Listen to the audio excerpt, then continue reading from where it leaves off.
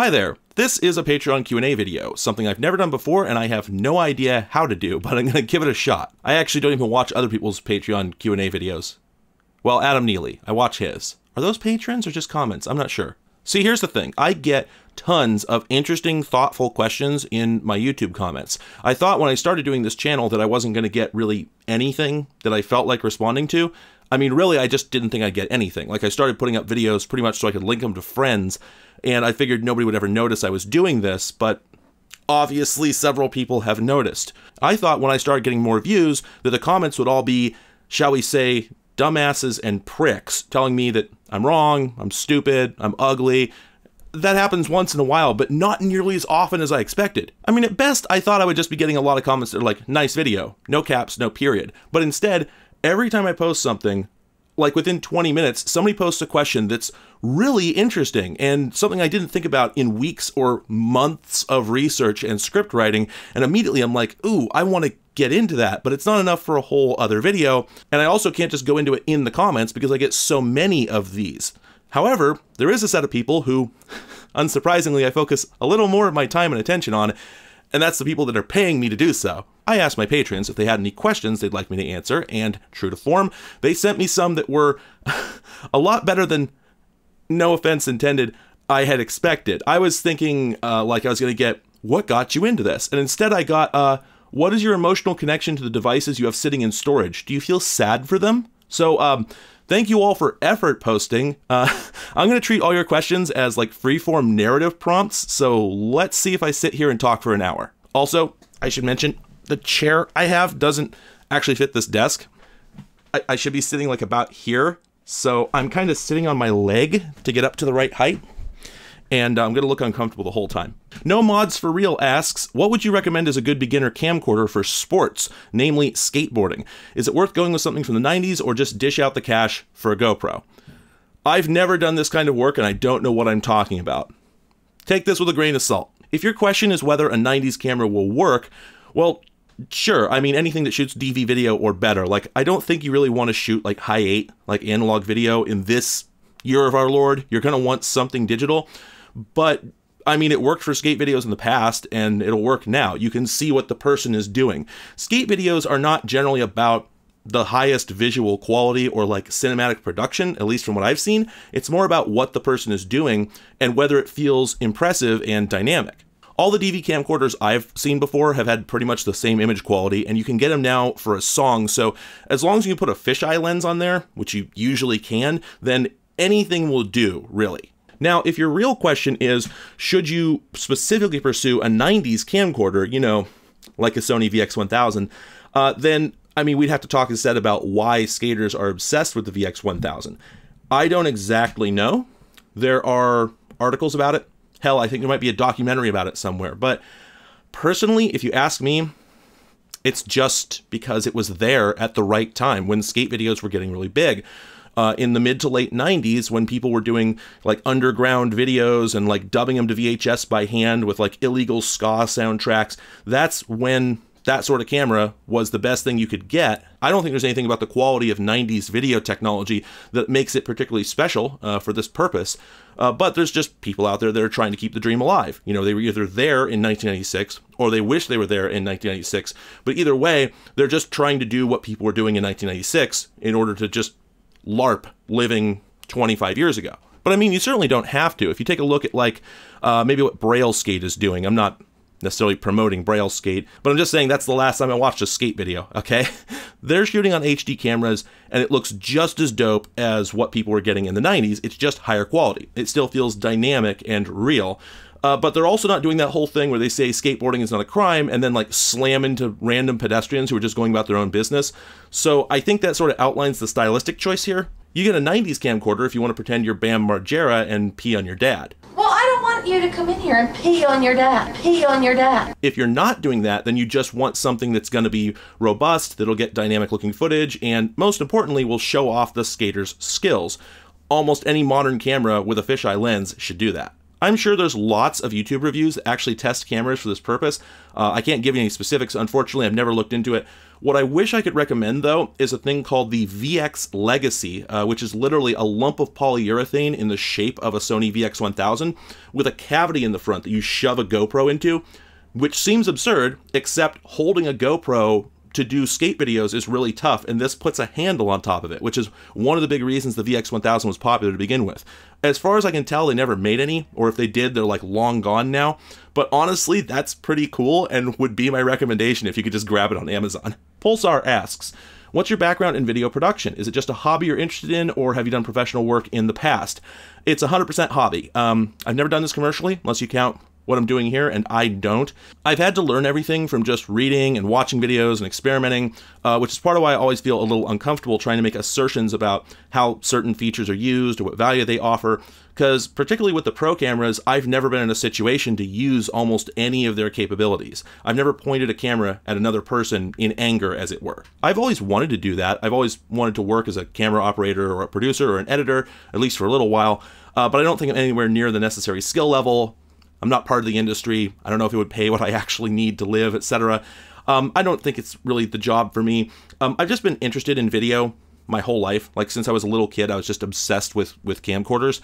And when I started finding interesting video cameras, which I'll touch on later, I just decided to start aggressively teaching myself this stuff. Almost all the information about pro video in the industry feels like it's probably taught by oral tradition. It's almost been like a challenge to myself to learn how to work this equipment I've been collecting without any tutorials or much in the way of like thorough documentation. So I wouldn't recommend anyone take anything I say here as any sort of expertise, and I try to frame it that way when I can to like remind people, hey, I don't know what I'm talking about. And I suspect that doesn't entirely solve the problem that I speak with more confidence than I maybe should. But I decided a long time ago that the stakes here are low enough that I shouldn't beat myself up over that sort of thing.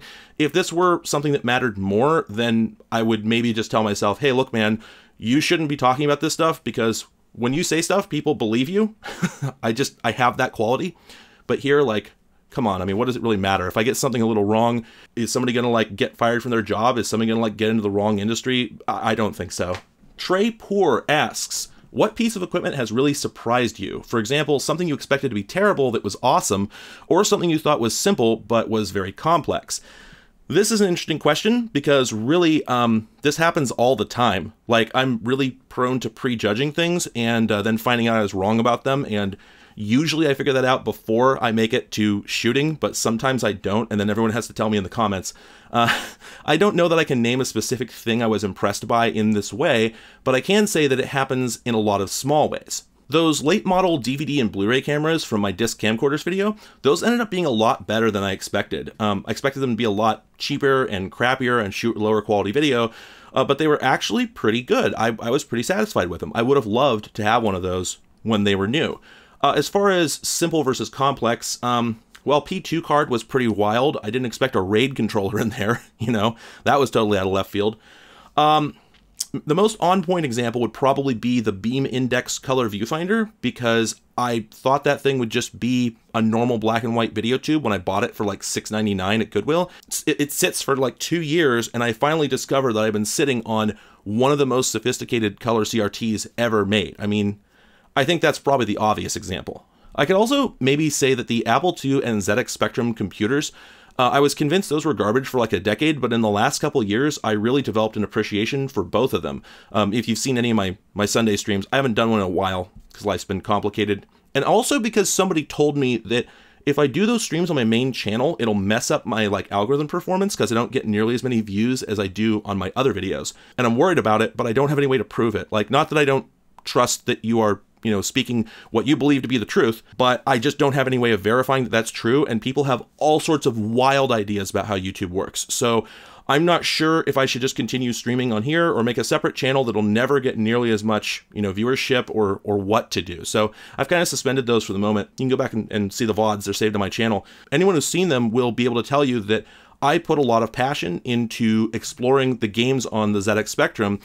because it's very easy to open up a game, play it for 15 seconds and go, ah, this sucks. But if you put a little more effort into it and get over that initial hump of like, this isn't a game from the NES, this is a game from before, right? Before they knew how to make games.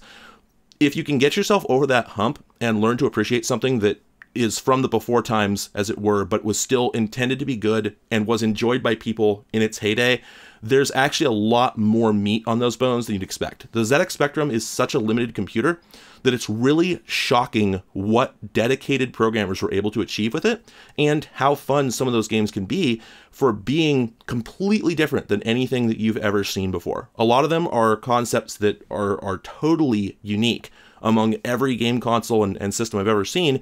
And it kind of makes you think, wow, what if these had gotten a life of their own and we gotten more games like this instead of, pretty much a couple dozen genres and that's it. So I could say that the ZX Spectrum as a platform counts here, but really I think I've just become more patient and open-minded in general over the last couple of years, so this could probably apply to a lot more things. Adam Egan asks, if you could, would you make YouTube a full-time job? Okay, this is weird. The idea of thinking about that right now is wild to me because, so, no offense intended, okay? I appreciate everybody who's watching this, and I get that, like, I've earned the viewership I have, but 25,000 subscribers is not a quit your job number of subscribers, all right? It just isn't. The people that I see quit their jobs to do this full time are looking at like 250,000 or something. And I don't want to be like, oh, 25,000, like, nobody even knows I exist, come on. I'm not saying that's nobody, I'm just saying that this is not typically how that narrative goes.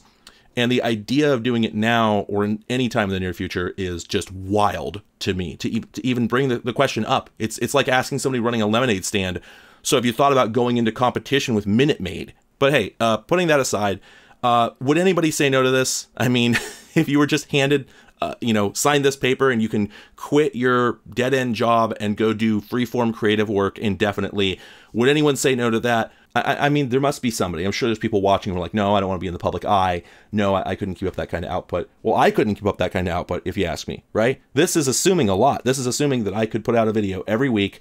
I haven't been able to make it 4 months without having a substantial break due to life situations changing. So, I would have to be able to commit to, I would say, weekly videos indefinitely, for years. It would be my primary income. If my quality level dropped and people started dropping their subs, then I can't buy food, right? That's terrifying. The number that I settled on that I would have to get to before I would feel safe doing this sort of thing is $6,500 a month on Patreon. I added up a whole bunch of stuff, and like you take into account taxes and everything. That's what it comes to. It's a ridiculous figure, and I'm nowhere near that, right? So I mean, right now I'm at about $1,300, and then I'm losing some of that to taxes. So I'm nowhere close to being able to do it practically, but I think the bigger problem really is I don't know how I would do it mentally. I think I would have to change a number of things about how I do videos. To be utterly frank, I would have to start producing filler content. Now, that's not a dunk, okay, because there's a lot of other YouTubers who do exactly what I'm about to talk about. I'm not saying it's bad, but to do a video every week, at some point, you just got to start doing stuff where, I would come in with a camcorder, set it down and say, this is the Sony TRV 96C, and it takes infralithiums, and here's all the controls. It came out in this year. Let's look at the bottom. Let's look at the front. Let's talk about how the lens cover opens. Let's look at the video quality from it. But in my head, I'm going, it's the same as all my other mini DV cameras. I don't care about this. Who cares about this? What's the point? It's the same as all the others. It's nothing special. There's no narrative attached to it. It's very hard for me to do a video about something that doesn't have a big narrative attached to it. Have you noticed this? Have you noticed that all my videos are like, I try to avoid the clickbait, right? Which is ironic because I could clickbait the hell out of my videos. The theme of all my videos is, you won't believe this one weird trick discovered by a camera manufacturer in 1992. It would be very hard for me to shift gears from, every single thing I work on being big, being a big story, as big as I can make it, to here's another camcorder out of my collection of 60 camcorders. Here are its stats. So like I said, not down on anyone who does that sort of thing. It's just not how I work. And I know a lot of people here would watch that. It's nice in this very difficult world to have a familiar voice talk about something you're intrigued by for 30 minutes every week, right? Having that available is wonderful, but I just don't think I'm the person to do it. That said, pay me the money, I'll do it. For the money and the freedom. If you ran my Patreon up to that kind of figure, then I would do it. No problem. I would figure it out. I would change whatever I had to. Here, I just put the goal on my Patreon before I shot this video. You get that number up to 6,500, I'll think about it. Gloomy JD asks, if you could go back and change one thing in the history of consumer AV gear, what would you change? HD video catches on earlier. Simple as that. This might come as a surprise, but I actually don't like standard def video very much. Imagine that, but it's true. I was always frustrated with it. As far back as I can remember, before I even knew what HD was or that it was coming, I always wanted the pictures to be clearer. What I've learned in recent years as well is that we had opportunities to do this sooner. There was HD technology as early as the late 80s. We could have switched to HD sooner than we did. Other countries did, Japan in particular, and we just didn't. In 2005, I was rocking a 1680 by 1050 LCD on my PC, but I couldn't get a movie that didn't look like VHS, and that was a real bummer to me back then. It also sucks that because we didn't have HD cameras sooner, the market for used ones is absurd. Even consumer trash from years and years ago just won't drop below $100 if it can do 1080 at any bitrate, any frame rate, any noise level. I mean, check this out. Here, I'll probably do an overlay here. This is a Canon Vixia R700, the first camera I got for YouTubing that wasn't total garbo. I had a Sony before this that was just trash. But this one is still at least 4 years old. It's basically the most bare bones camera you can buy. And this listing that I found is no battery, no AC adapter, which is proprietary, of course. It's scratched and beat to hell, and it's still $150, no free shipping. And if you blink, the price shoots up. You go one notch better to anything that isn't total stocking stuffer sludge, and the price hops to like $400. HD camcorders are over a decade old, and you still won't see one on a thrift store shelf. You go into a Goodwill, and you'll see VHS 8mm, once in a while DV, that's it. And it's absurd, and it's unfair. Forgive me for putting it this way, but I think the secondary market is one of the only functioning examples of trickle-down economics that ever existed. In the past, it went sort of like this. The rich buy toys, they get bored with them, they throw them away at a thrift store or charity shop so they can make a tax write-off instead of paying for dump fees, and then the poor get to buy something that should be way out of their price range. Ask me how I know. I was flat broke until I was in my mid-20s, and every piece of technology I got came from a thrift store. Now everything's wrecked. The thrift stores either got greedy or people stopped dropping stuff off or a mix, I don't know. But now if you're poor, congratulations, Goodwill will charge you $18 for a camcorder that was an antique in 1999. Plus it's broken. If we'd started getting HD camcorders in like 2002 though, like we conceivably could have if we pushed the envelope a little bit, some of that stuff might be on the secondary market at this point. You know, we'll never know. And maybe the technology wasn't there yet, but hey, this is my fantasy, right? John Drobny asks, something that's come up more than once is how advancing tech, like tape to digital video, made techniques that would have been impossible suddenly not just possible, but really easy. Is there anything notable that we've lost access to as tech changed, like the sort of blurry video tube effects from the Red JVC, where emulating it today would require some hard work? That's a tough one. Focusing on the specific example you gave, I can't think of any video effects that were easier in the past, like on analog cameras, that digital made harder to achieve that are really that appealing. I mean, the streaks from analog video tube cameras, which are called comet trails, by the way, are neat, but I don't think they serve that much of a purpose. I don't know that any cinematographer or videographer would really want to use those in a modern production. There are some things I think we've lost that are sort of tangential, though, so forgive me if I'm cheating on this question. I had a hard time putting words to much of this. I don't think I really have a direct answer, but I did settle on one thing that's always bugged me about the progression of video in particular as regards recording technology, which is that digital storage got really big and really generic, and that abstracted recorded media from the medium that it's recorded on. But let me rephrase that in a way that makes a lot more sense. In 1990, you might buy like a Hi8 camcorder and shoot video of a birthday party, a soccer match, a wedding, and a fist fight all in 1 week. All in one day if your family likes things spicy. There's a good chance that you'll then throw that tape in a box and not touch it again for years or decades. And the next time you go out to shoot something, you'll just grab a fresh tape, maybe stop off at Walgreens and pick one up. 30 years later, you find your tapes in a box. They still work. They've still got the old footage on them. You can watch them still and you know, remember things that happened a long time ago, because that video is stored on those tapes unless you explicitly remove it. and you're probably not going to explicitly remove it. And of course, maybe another 30 years later, someone buys those at your estate sale, and they get to see elements of your life that would otherwise be forgotten. So whether you feel like this is an invasion of your privacy or not, which is a topic of some debate among people who buy used things, you are now part of history, right? You have not faded into complete oblivion.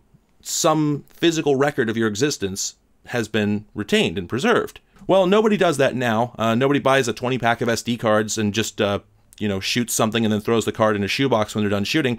They copy the files off to their PC, and then they wipe the card. And the hard drive eventually dies, and then all those videos are gone. What's going to happen to this video when I'm gone? I mean, YouTube will go away eventually, and they'll delete this for sure. No one's going to bother to preserve it. So the original media, that's going to be completely gone. I mean, I'm going to wipe this SSD almost as soon as I finish uploading this video. There might be a finished copy of it somewhere on one of my hard drives, but someday those are either going to die, or whoever gets them after me is going to wipe them and use them for something else. You can say that the per gig price of SD cards is cheap, but per unit, they don't go down to the price that videotapes got to. They're not like $3 a piece. For the speed class I need for my work, they're like $30 a piece. And really, for this new camera here, they're $200 a piece. And I can't get smaller sizes. I'm using a 2 terabyte SSD to record this, and that's the one I need. So I can't buy a new one for every shoot. I'm forced by economics and scale to keep reusing the same card over and over. I'm forced to erase my own creative contributions instead of leaving them on a medium where they could have wound up in the fossil record. And as a result, I may not be a part of history in 50 years. That sucks, and I don't think it had to be like this. Trevor Steers asks, there's been a lot of effort made in cinema cameras to effectively emulate the look of 35mm film, with some work also done for 16 and even 8mm. Analog video had a look to it. The desaturated colors, the artifacts, light streaking. Do you think there's any value in emulating that? Or do you think most productions will just shoot actual video when that look is called for? I'm going to cop to not being knowledgeable enough to answer this. I can't even color grade my own work effectively. I hardly understand what makes film look like film. But I think the way I would put it is this. Back in 2001, I remember reading an introduction to still photography on photo.net. By the way, I was a hobby still photographer for like a decade. I took a lot of photos I liked. I just got out of it because I couldn't get any feedback from anyone that made it feel worthwhile to me. But at any rate, I did it for a long time. Now, this introduction was talking about the critical factors of still photography, shutter speed, aperture, and focus. And what it said about focus is that there's no value in getting it wrong. This article asserted that an image where everything is out of focus, or where the subject is in somewhat unsharp focus, is not just another artistic decision out of many, it's an error. I agreed with that. Now, this is a very spicy take, and before anyone jumps in to argue, I want to remind you that this is art. I'm an artist, and artists often dislike each other's work, so it doesn't matter if I disagree with you. The point is, this is how I feel about the video look. When I had a VHS camera, all I wanted was for it to look a little less like VHS, and generally speaking, I've always been obsessed with great video quality, even if I don't have the skills to consistently obtain it. My hand is probably blown out right now. If I watch the video for Say It Ain't So by Weezer, the blown out highlights through the door in the background catch my eye and make me wrinkle my nose. I want to see cameras with incredible dynamic range so that doesn't happen. And when I shoot video of something and I review it afterwards and things are less colorful than they looked in real life, I try to fix that. I mean, I want everything crisp and colorful and in gamut. So my hope is that cameras just get exponentially better every year forever. The only value I can think of for the video look is to lend an air of cinema verite to things. The Blair Witch Project aside, consider Trailer Park Boys, which feels real because they shot it on like Garbo DV camcorders, but in time, I think, you know, that kind of association is going to fade as we forget the 90s, as cameras get better, etc. If nobody's doing a TV show right now in that same style but shot on iPhones, they're missing a bet. But even iPhones will get better in time, and eventually we'll have to guess whether something is quote-unquote real footage based on maybe just the quality of the camera work. Except I don't even think that's going to work, because apparently there's a GoPro now, and has been for a while, where you can flip it in the air in like a 360 and it'll keep the image perfectly stable using digital image stabilization. Like it just catches a massive image circle on its sensor and just crops it way the hell down. So it can do this trick where it's just rotating the part of the circle that it's cropping down to the final image. It's completely wild. And eventually that technology is going to end up in iPhones and stuff. So I think that eventually everything's going to look like a Hollywood movie. Like the sensors in our phones and whatnot are going to capture like beautiful film log, massive gamut, enormous dynamic range, high frame rate, like you name it. They're going to be absolutely incredible. Everything is going to look like a movie. And honestly, I invite that because I want everyone to have cameras that good. If someone wants to emulate video, I mean, they're probably making a period film set in 1993 or something, so run it through an HDMI to composite converter and back or something. I don't know. Sabertail asks, when did piracy first start to become viable for the lay consumer? This is a fun question because, and I mean no offense, it's actually completely backwards. The real question is, when did it stop? And even that is pretty complicated. First, I'm going to be unjustifiably pedantic, only because it serves my purposes. I assume that you mean computer software piracy, because, of course, music piracy goes back to the first recordable music formats ever sold. Probably even before quarter-inch tape, I figure people were, like, getting record cutters and, like, dubbing 45s. I don't know if that's the order of operations when those things were released, but at any rate, people were copying books in the 18th century. Okay, so piracy goes back forever, all right? It is known. We all agree on that now. Also, in another egregious act of pedantry, I'm going to say that software piracy is also not specific enough because software used to mean something different. It used to mean videotape, but I've seen in multiple magazines people using the term to refer to videotapes. You can buy software to use with your hardware, that being the videotape recorders people were buying back in the 70s before they exploded into the average house. In fact, as I mentioned in my History of Video documentary, there was a leftist organizing periodical built around the concept of trading videotapes called Radical Software in the early 70s. This is totally irrelevant, though. You obviously don't mean that. Getting on point, well, Bill Gates wrote the open letter to hobbyists in 1976, in which he complained about people making copies of Altair Basic, which was, if you think about it for a moment, essentially one of the first computer programs ever sold as a retail product. So piracy goes way back to the beginning of computer software, but nobody using computers at that time was a layperson, so we have to fast forward at least a little bit.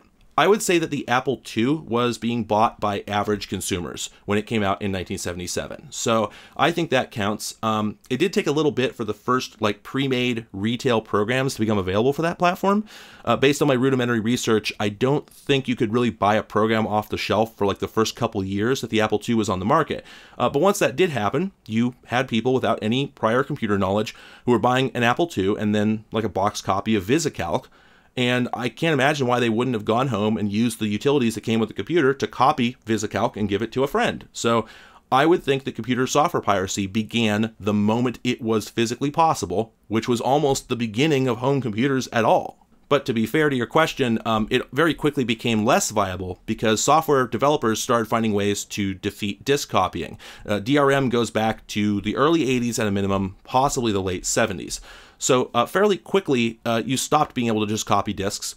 And that began a fascinating period of DRM usage surging in popularity and then rolling back as they got strong pushback from the public. And that period still hasn't ended. It's still going on. In the early to mid 80s, almost every Apple II game and a lot of PC software had DRM of one kind or another. But if you fast forward to the late 80s, there were ads in PC magazines for programs that proudly proclaimed that they were DRM free and that you could copy those diskettes because people wanted to make backups of their software for legitimate reasons. They just weren't being stopped from making them for illegitimate ones as well. In 1995, for instance, you could copy Doom to a few floppies and give it to as many friends as you wanted, illegally, but it wasn't difficult. But in 1996, Duke Nukem 3D put a 600 megabyte junk file on the CD just to make it impractical for the average person to just go to a friend's house and copy the game off to their hard drive. The late 90s and 2000s brought us thousands of games encumbered with various CD-ROM copy protections like Securom. Then Steam came out and started phoning home on top of it all, but concurrently, GOG started selling old games and then modern games with the DRM legally stripped out, which you can once again put on a flash drive and hand to a friend. So it really has just come and gone and come and gone. With all that said, though, I think I'm being a little disingenuous with this answer. I just think this history is fascinating. I think the real answer to your question is that piracy became easy for the largest number of people when the first CD burners hit the market, because at that time there were just more people using computers and less knowledgeable people using computers than ever before. but CD-based software wasn't yet largely copy protected. So there was a period from when CD burners became available, like 1997, to before the spread of things like Securom, that had to have been the highest concentration of regular Joes copying software to give to coworkers and that sort of thing. So I think we could probably say that large-scale consumer software piracy really started in the late 90s. Andrew Roach asks, how do you listen to music? Bad news, everyone. While I absolutely love music, I'm almost the opposite of an audiophile. I mean, I love the way that music sounds, but my ears just aren't that sensitive. I actually used to work for an audiophile hardware manufacturer, which means that I've heard a $50,000 stereo system, and I've heard a $100,000 stereo system, and I can't tell the difference between those and my $300 studio monitors with torn cones from back when my monitor lizard got loose. She was trouble, but also very adorable. I used to feed her eggs. I later gave her away to a zoo. I also have, this is a brag, very diverse music interests. I listen to a lot of modern punk, like Jeff Rosenstock, Parquet Courts, Pup, folk punk, AJJ, Ramshackle Glory, and all sorts of other crap. Alt-J, ABBA. Sometimes I listen to Ben Folds or Bright Eyes for a week straight, or I get stuck on like Beborn Beton or like one album by VNV Nation. So I just have too much stuff to own everything outright, as much as I wish I could. And since I'm not particularly sensitive to audio quality, I just use Spotify. I'm sorry. I'm the bastard. One of the reasons I use Spotify, though, is that I move a lot from my PC to my phone, and I don't like experiences to get interrupted. So if I'm listening to an album on my PC, I can go to my phone, put on my Bluetooth headset, and just press play, and it'll pick up right where I left off, literally in the middle of a track. And there's no other technology in existence that can do that, so I'm kind of stuck. Don't get me wrong, I dislike a lot of things about Spotify, particularly how little they pay artists. I wish they would let me pay more money and divide that money fairly among the people I listen to. If I could pay $40 a month, and then if I listened to only Jeff Rosenstock for that whole month, he would just get a $30 check, that would be ideal, but there's nothing I can do about that, so I'm just kind of stuck. I did buy all his albums anyway. I do listen to some stuff that isn't on Spotify, like sometimes I'll listen to Neil Cicierega's Mouth albums, which I consider pure high art. And I also listen to like Amiga tracker music, and for all that, I use Foobar 2000, which is the only remaining good program on the PC. Vance asks, what was your best ever thrift store find? This is a toughie. I've forgotten much of what I found at thrift stores, and a lot of it was kind of middling anyway. A lot of my really cool stuff, I hate to say it, but I get it from eBay, or I get it from donations, or from friends who got it from yet another place, but I can name two things that together constitute a good answer to this question. And they're both cameras, sorry. The first is my Hitachi VK C800 video tube camera, because it was just the first one of that type that I'd found. It was the first EIAJ compatible camera I'd ever seen. I got that, I think, after I'd been doing YouTube for quite a while already, and I still haven't actually featured it on the channel except as a still image in my History of Video documentary, but it basically put me on the path to get hyped about video and forgotten video history, and just video in general, really. I was collecting a lot of computer stuff before that, because that's what I knew and I was used to, but that camera really rekindled a dormant fascination that I'd had with camcorders and video my whole life, and which I'd given up on finding any further joy in. Like, I had owned a couple camcorders, I thought I knew what there was to know about them, and I'd long since moved on from caring about this, but buying this thing really kickstarted my interest, and as you've certainly seen by now, that was essential to me both as a collector and to my channel in terms of having a sense of identity. That Hitachi wasn't actually all that cool in itself, though. Like, it doesn't do that much other than shoot bad video footage. It just got me into this stuff again. I'd say the most intrinsically cool thing I ever got at a thrift store, well, it was an eWay store, but same difference, was my Sony Betacam. Hang on. That's this guy, and I know I did a whole video about all my various large cameras I own, but this was the first one I bought. I walked into RePC in Seattle, and I found this for $20, and it reminded me, for the first time in a very, very long time, that I had always looked at news cameras and gone, oh man, I want one of those. But rightly, I had always assumed that they were like $30,000, and I would never have an opportunity to touch one, and this made me aware that old ones could be had for very little money. So that got me into collecting these, and everything else kind of went from there. For 20 bucks, I think this thing did more to fire my imagination than really anything else I've ever bought. Zephram Marks asks, or maybe rather ruminates, one thing I was just thinking recently, the move away from VHS video meant you couldn't just plug the tape into your TV anymore. You required the camera or an intermediate step. I'm not even sure if it's solved today. Some cameras can stream to TV, but only if you have compatible vendors. Yeah, that's a bummer, right?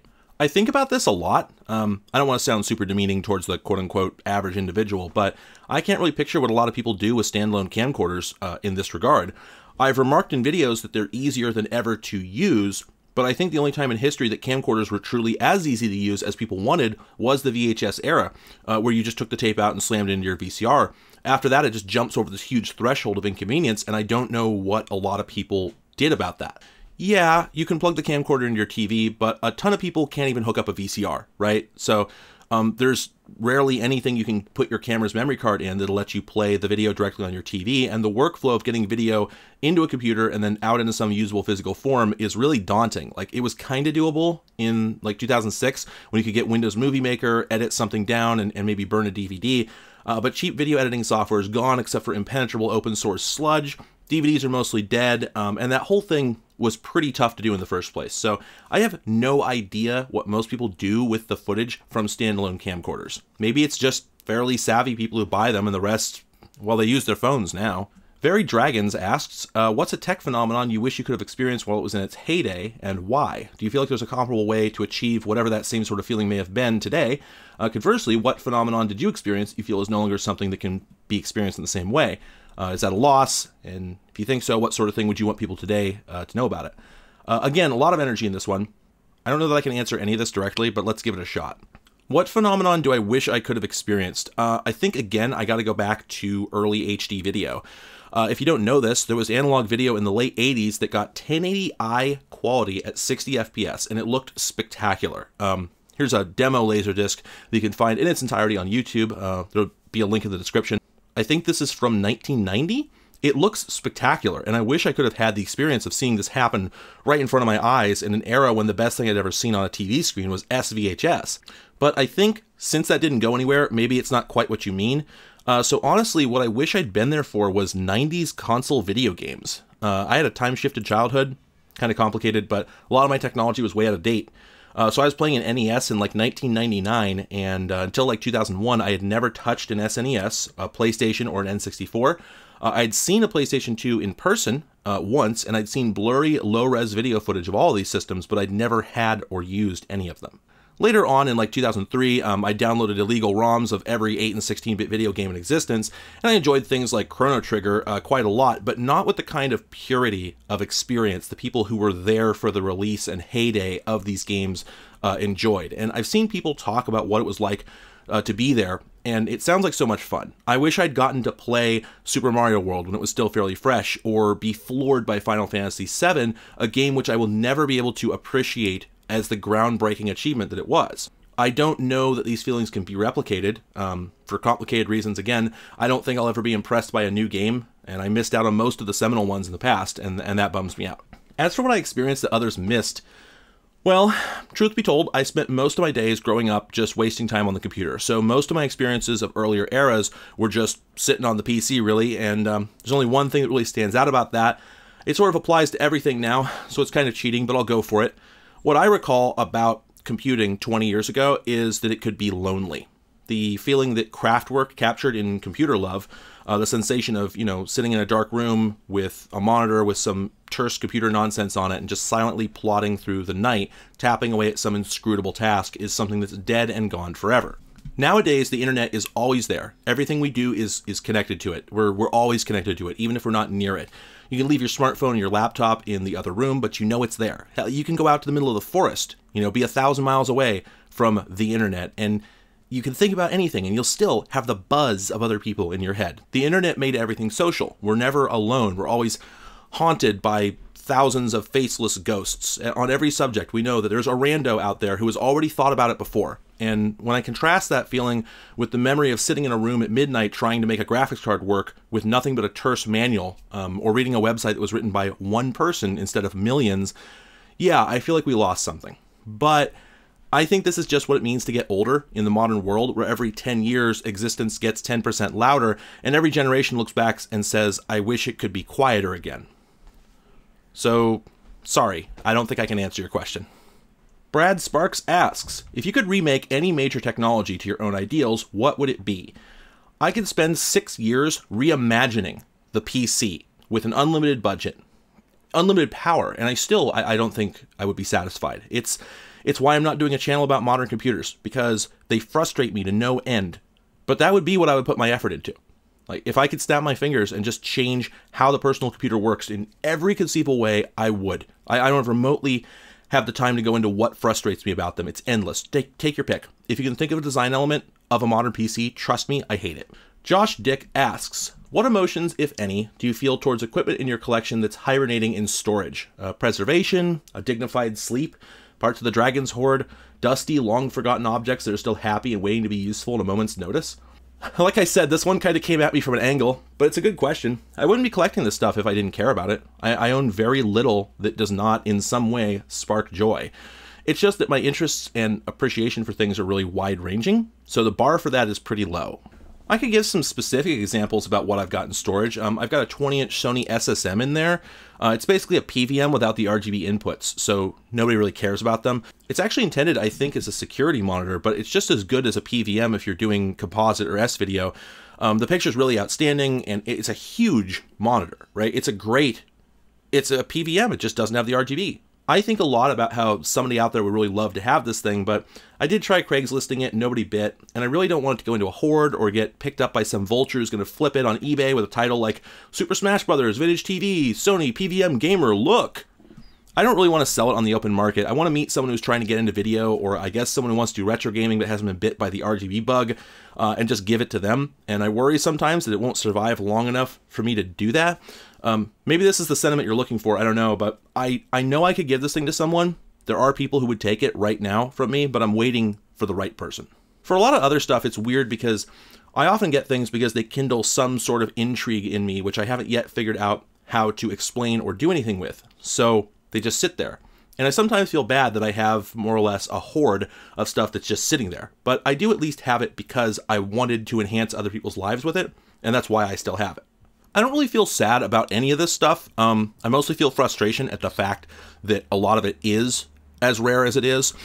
So many things have just been thrown away instead of being given to people who could appreciate them, or at least store them for future interest. And I wish we had some plan for solving this for old stuff or new stuff. There's stuff being made right now, which is going to end up in a landfill instead of being, put somewhere for a future generation. It's guaranteed. It's destined for the trash.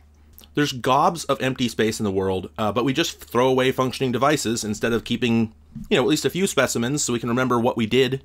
This doesn't really scale, I know. We can't just keep everything.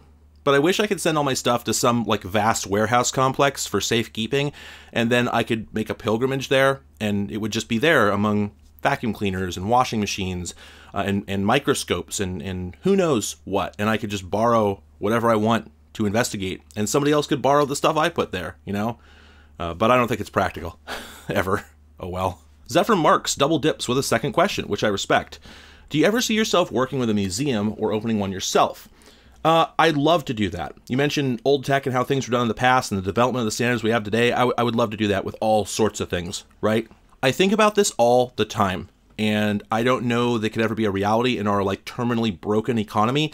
I can't see a future where I have the money to afford the space I would need to do that out here in the Pacific Northwest. Renting a tool shed here costs a fortune, let alone the amount of space you need for a museum.